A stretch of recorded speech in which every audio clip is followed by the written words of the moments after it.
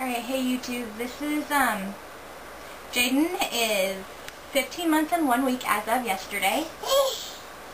I've got a lot to talk about, so I'm going to talk about really quickly because I don't want to have to make a second part to this. Jaden is, Jaden's doing well.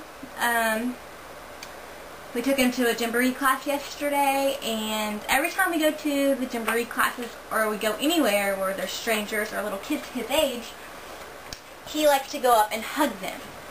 It doesn't matter who they are or anything like that, he will go up and hug them. Even if he's never met them before, he's just a hugger. He loves to hug.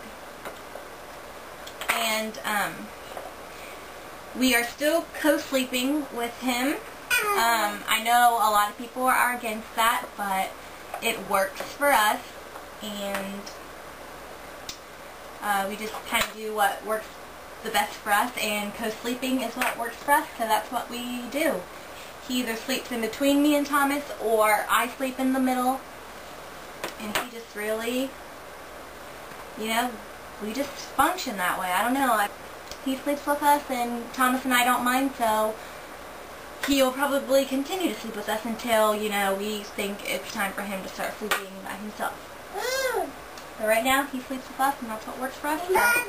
I also was not aware before this, but I recently found out that it's dangerous to have a child buckled up in a car seat with a coat on, which was really eye-opening to me because I had no idea.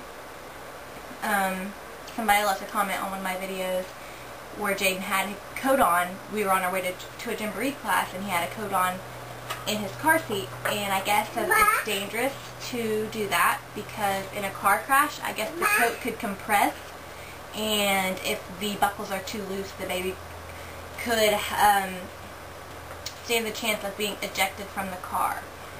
So I guess the test to see if the coat's too big to wear is buckle the baby into the car seat with their coat on, take them out, and without readjusting the straps, put the baby back in the car seat and see how loose the straps are. If you can pinch the straps, then it's too loose. So I guess the best way to do it is once they get in the car, if it's cold outside, take their coat off, buckle them in, and then you can put the coat on backwards over top of the buckles, like put it through their arms. Or you can use blankets. So that's what we've been doing. We've been taking his coat off now before we put him in the car seat because I was unaware that that was dangerous. So, you know, we make sure his buckles are real nice and snug against his skin. And so that's an adjustment we've made. We were also, Jaden went to the doctor on Wednesday, and he still has not passed 20 pounds yet. He's 20 pounds and like 11 ounces or something. Really close to 21 pounds, but he's not quite 21 pounds yet. They measured 29.5 inches, which I know is off. His head wasn't completely to the top, you know, where if you have kids, you know what you have to do. You have to lay them down and put their head all the way touching the top. Well, his head wasn't touching, so that measurement's a little off because we took him to a WIC appointment, which I told you guys about, and he was only like 28.25 inches long. So I don't think he's 29.5 inches long, but that's what the doctor measured. So that would put him at the 10th percentile for both height and weight for his age. But when we went to the WIC appointment, he was at the 5th percentile for both height and weight. So I think the WIC measurements, I think they were a little more accurate. So I'm just going to kind of go with those measurements. I think he's at the 5th percentile for both height and weight.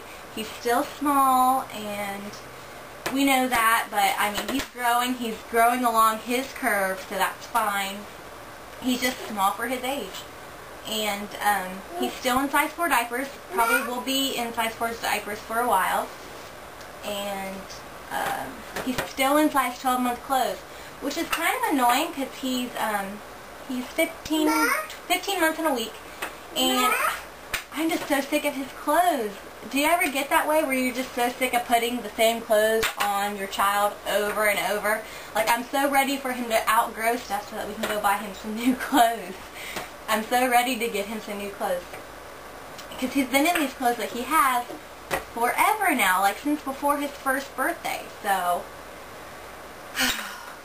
I'm ready for him to grow out of his clothes so we can get him some new cute spring clothes.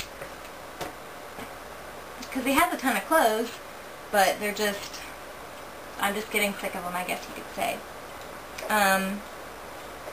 Also, when we go out places and we have to change Jaden in a public changing station, he does not like it at all, because his changing table here at home is, you know, cushioned, and the ones in the public restrooms aren't. So it always leaves a big red mark on his head, and I usually I put the like changing mat down, and that's just not enough. I guess I'm going to have to carry a blanket in his diaper bag to put underneath his head when we're changing him, because he just always gets this big red mark across his head when he gets changed, and he cries, and he just hates it.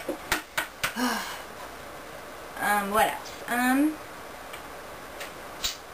Oh, the doctor also advised us that we need to start training Jaden to a regular cup, not, and try to start moving away from the sippy cup, which, I think that's way more easier said than done. He's only 15 months. He's only been on the sippy cup for about, like, completely full-time on it for about, since he, you know, turned a year old.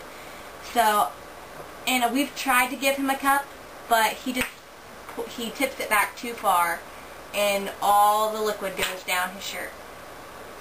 So, but we are trying to give him opportunities where we just put like a teeny bit of water in a cup and let him try to hold it and drink himself. He's not very good at it yet, but, you know, he's not going to learn unless we practice with him, because they don't want, our doctor doesn't want him, you know, going around sucking on a sippy cup all the time, because that's bad for their teeth. Especially when they're drinking sugary drinks like juice and things like that. So we are trying to move toward trying to teach him how to drink out of a regular cup. Like I said, it's going to be a long while before he's able to, you know, drink completely 100% on his own out of the cup, but we are, you know, taking steps toward getting closer to him doing that. And I think that's mainly about it. If you guys know Grace from the Grace Diaries, she has a little girl named Lacey who's just a month or two older than Jaden, and she had this really cool peg toy that I really liked. And Grace, we tried to find it. We went all over the place looking for it, and this was the closest thing I could find to what you had. Was this, it's called Teaser, 7 different solid wood teasers. And it's kind of like what Lacey has, but they are real little, like this. Like, here's like the wood boards. There's like 7 different kinds. There's like this one, and this one, and then you have these little tiny pegs to put in there. You know, like this. Which I just wanted to get it for him so he could practice his hand-eye coordination, like putting the pegs in. But the only thing is, they're really little, for one. They're not very sturdy, and the holes aren't very deep. So, and these pegs are really little, and he likes to put them in his mouth. And they wiggle. They don't go in very sturdily. So they're not very easy to do. But that's what we got trying to find, the same toy that Lacey had. But we were unable to find it, but we're still looking. So I wanted to quickly show you guys that. He can put the peg in the hole, though. He does do it. It's just kind of hard because they just weren't very well designed. And he also got a wood puzzle this week. It looks like this. I don't know if you can see it. I don't want to tip it over and all the pieces will fall out. Looks like this. We got it from Target, and it's just shapes, and it's just like, you know, like a puzzle like this. And we're working with him on this. And I guess that's about it for this week. I will see you guys next week. Also, really quickly, I forgot to say that at Jaden's doctor's appointment, he didn't get shots because we had to switch doctors because our doctor, his pediatrician, left town, and she moved offices, so we had to find a different doctor. So our records haven't transferred yet, so we were unable to get his shots. So we have an appointment to go next week to get his shots. Not next week, next month to get his shots. Hopefully our records will have transferred by then. So he didn't get any shots at his appointment. And I also forgot to tell you that Jane has a really bad diaper rash this week. And the doctor told us it was a yeast diaper infection, diaper rash. So they gave us a prescription for some ointment, and we're putting that on him twice a day.